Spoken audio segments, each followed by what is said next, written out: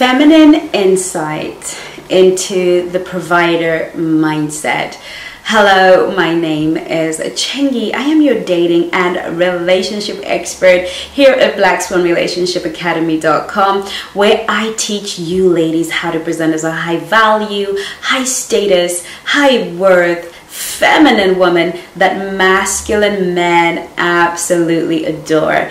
If this is what you're into, what you want to learn, you are in the right place, where we're going to be doing a lot of training for more courses on feminine mastery, on how to really build attraction, energy mastery, which is coming up and is discounted for an early bird price in the link below, for pretty much everything around dating: how to flirt, how to date like a high value feminine woman, how to show up emotionally with emotional mastery and not be needy and thirsty. We have tons and tons of courses in the academy, and even more being created as we speak, for you to really ramp up your dating and relationship game.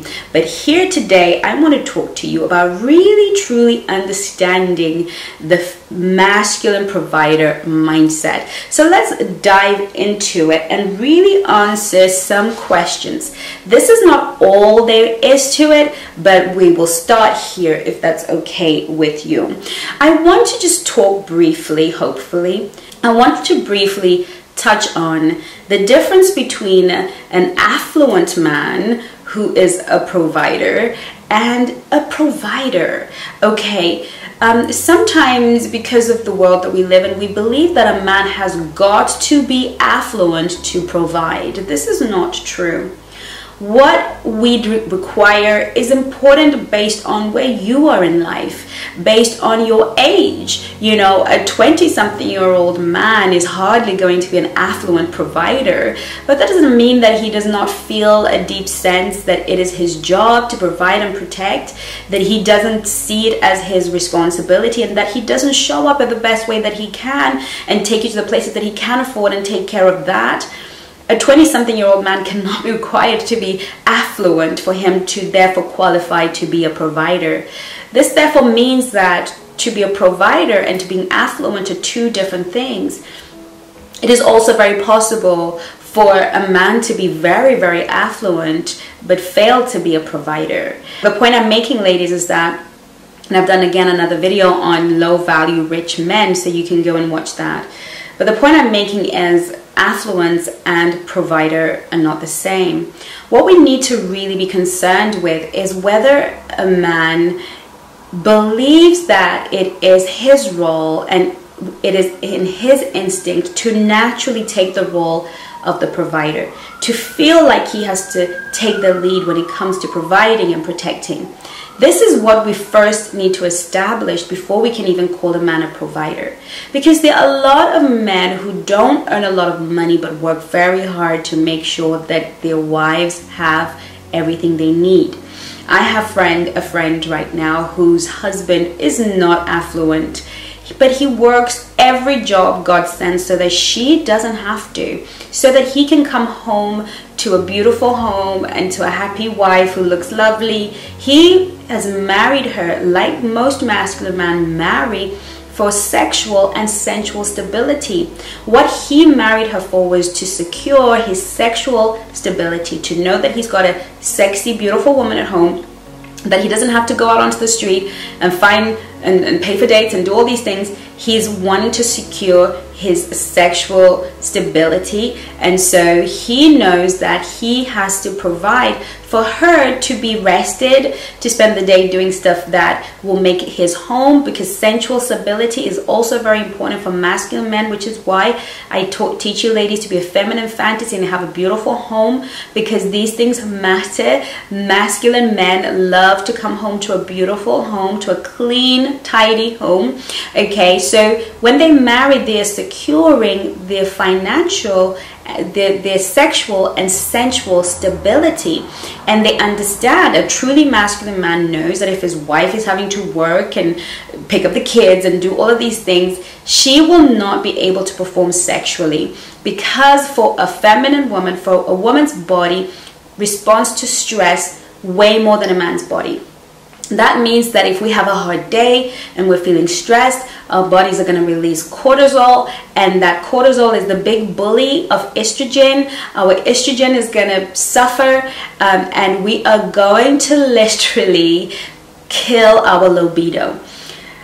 Libido is a very interesting thing because for a woman, we use libido to do things too. It takes libido to make money. So if a woman has been using her libido in the workplace, working her butt off to help her husband to have this lifestyle that he can't afford to provide by himself, and then she's got all this cortisol, basically this man has failed to secure his sexual stability, because now she's always got a headache, she's tired, she's not in the mood. And a lot of married men can go for 3 months, 6 months, even a year without making love to their wives, because their wives' bodies simply cannot produce the hormonal cocktail that is required for her to even be aroused by him. And then he will think, oh, it's because I don't go to the gym, it's because she is stressed, because you're putting her in a position where you are not providing. The provider mindset man knows that if he provides, if he makes sure that his wife is at home and rested and keeping a sensual home, when it comes to that good loving, she is more likely than not to be willing to give him what he needs, because he gives her what she needs. And of course, cherishing is involved in this. And of course, we're talking about a woman who doesn't have children, because even homemakers get stressed by having children. And so a provider mindset man would provide the help, because he understands that a woman's biology is different from his. A man has so much more testosterone. He can go out to work all day, then work an evening job, and still want to have sex when he gets home, because of the testosterone in his body means that he is handling his cortisol way better and is actually building up more testosterone. So when he gets home, he wants to release, right, to a woman who's probably been working hard and had a terrible day, and she's not able to meet that need. So ladies, we need to understand that there's always deeper stuff at work, that we're not being mean to men or making these entitled requirements that they provide. We as feminine women want to provide a man because we want to be able to provide for him sexual and sensual stability. We want to be able to keep a great home that is orderly and beautiful. We also want to be able to say yes, big daddy, when he wants some of that good. This is why we want a provider mindset, not because we're trying to be gold diggers, but we know that we cannot meet our end of the bargain if we're stressed trying to pay the bills, stressed trying to keep this lifestyle going. Now, when it comes to having a provider and you choose your provider, be conscious of his competence and capability level. What can he capably and competently provide? Ladies, we can't close our eyes to what a man is capable of providing. If he lives in a one-bedroom apartment, that is what he can capably provide. If you come in and say, well, if I add my 50% to your 100, we can live somewhere bigger, better, brighter, then you have signed yourself up to being the provider. You've signed yourself up to a lack of equitable deal, because he's still going to require sexual and sensual stability from you, but now you are so heavily invested in this lifestyle because you didn't want his 100%, because you looked down on his 100%. We need to stop dating men who have lifestyles that we know will not satisfy us or meet our need, and then start pressuring them or helping them to create the lifestyle that you want. You're better off assessing and dating men who are capable, competent, and willing to provide at the level that you have become accustomed to. If you are in a 2-bedroom apartment and he has a 2-bedroom apartment, yay! If he lives in a better neighborhood than you, even better. Or he lives in a similarly good neighborhood, even better. What he is saying is, this is what I can 100% provide. And you need to be down with that program. And a lot of us are so not willing to be realistic and real. We end up finding ourselves supporting these these luxurious and expensive lifestyles that are actually at the end of the day going to cost that relationship. You're better off supporting him, being loyal, providing what he needs within the context of what he can provide, so that he can do more and be more and provide better, than giving him a pass or a free pass to a lifestyle he cannot solely provide for the both of you. And I've seen a lot of marriages in this mess where the woman is working her butt off 3 or 4 shifts in a nursing job, and nurses, I'm so sorry to tell you this, but you are an endangered species, right? And you know, they do these nursing jobs, and the man is, you know, and then they buy these big mansions because they want to live well, right? And you've got this man who's literally following behind you, who's incapable of providing this lifestyle for you, and now he's using whatever money he has to be dealing with women who have less than you, because now he's feeling emasculated, and you are vexed and angry and hurt and full of stress, and cortisol is going through your body, and now you are incapable of actually respecting this man because you know that you're holding this whole financial setup up. It's really very important that we are smart when we're making decisions. And it's really very sad when a woman comes to me and she's already married this man, because now the dynamic and to fix it is going to take way more than it should have. And you single ladies, you have the advantage of actually making a better choice and really determining, okay, he is a provider. The next question is he capable and competent? Now, I want to talk about what is going on in the provider mindset. When does a man provide? A provider provides all the time, okay?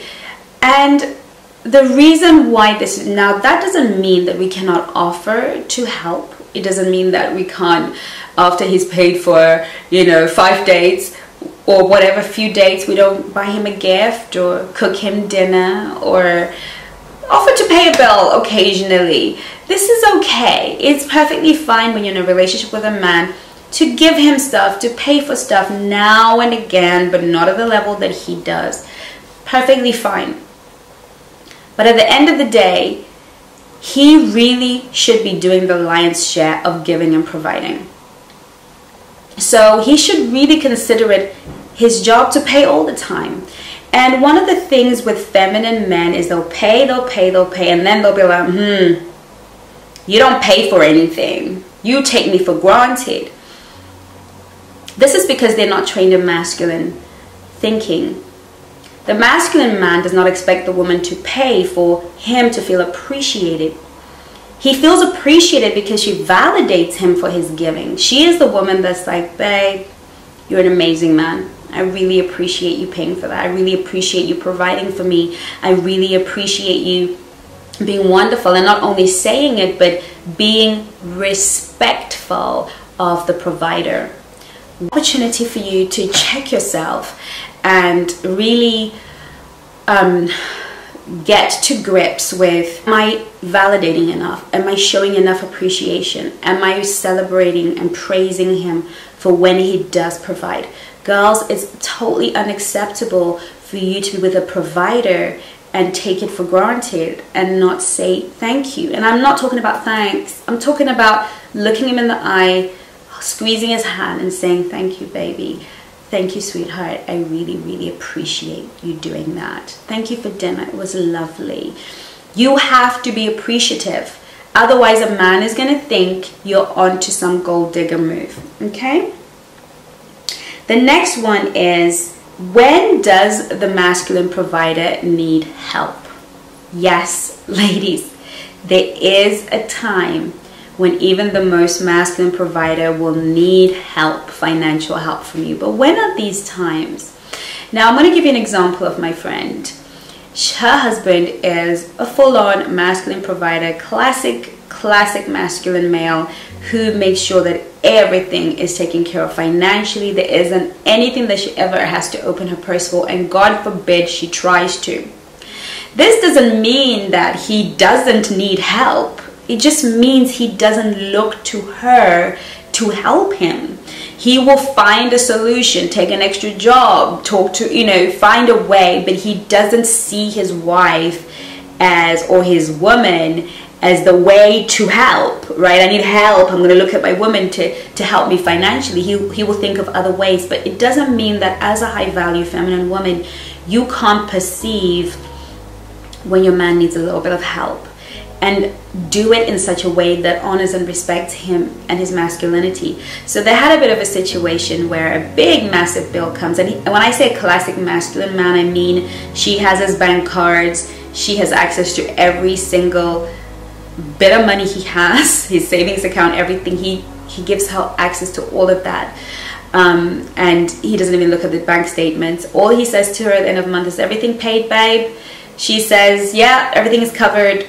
And that's all he needs to know. If there isn't enough, then he wants her to tell him, oh, he didn't manage to pay this bill, and then he will go and sort it out. But in this instance, she was able to see that, oops, we're not okay. It's a few rough months. Things were not good for them at that time. A lot of stuff was going on. And you know what she did? She just paid it. So every month he would come and say, everything's sorted, babe? Is everything paid for? And she'll say, yeah, it's covered. Not knowing that actually for the last 3 or 4 months, she's actually been paying. And eventually they got a massive bill, and you know, she paid that, and he was really upset with her for doing that, because she obviously had to own up, because it was quite a big bill. It was massive, so she couldn't just pretend everything was okay.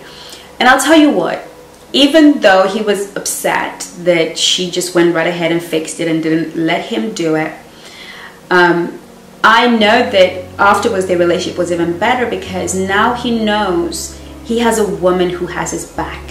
He knows, even subconsciously, he could tell that, how come I'm still paying for everything?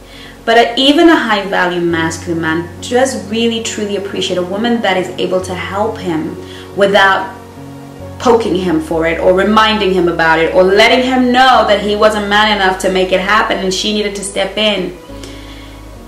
Respecting his dignity and his integrity as a masculine man, because he does see it. He does know what she's doing for him, and he loves her even more, and he will love you even more. Sometimes as women, we do need to step in and be a helpmeet. We need to help him without throwing it in his face one day. This is not about taking care of a man, paying his bills, moving him into your life. I'm not talking about anything ridiculously like that. But now and again, when a man is and established his role as a provider in our relationship, in our marriage, he's gonna have moments when things won't be working in his favor. And in those moments, he requires help. And we should not be resentful. We shouldn't be allowing him to go out there and break his back trying to fix a problem that you can easily fix in a creative way, and in a way that doesn't make him feel like he owes you. I know a lot of these relationships, sometimes the man will even say, no, I'm gonna have to pay you back, I'm not having it, and he'll pay her back. But even if he doesn't pay you back, and even if he's not that guy who offers to pay you back, what matters is that we understand the provider mindset, that this man wants to give. He wants to give generously. He desires to ensure that you are comfortable and happy. Ladies, I would love to say that they're teeming on the earth. These men take time to get to know. You have to observe, you have to sit back, and you have to really watch and see, how does this man move? And then you will know that you are with a provider. And then you will know how you need to position yourself as his respectful mate.